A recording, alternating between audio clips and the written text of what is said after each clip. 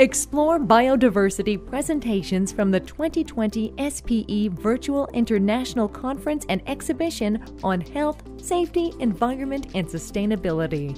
Discover the latest in marine mammal biodiversity around offshore platforms. Together with eDNA, we actually used an environmental sample processor, which is basically a lab in a can, that we place close to one of our platforms. Public biodiversity commitments within oil and gas. The CBD recognizes the important role that business can play, including the oil and gas industry, in combating global biodiversity loss. Application of mitigation hierarchy.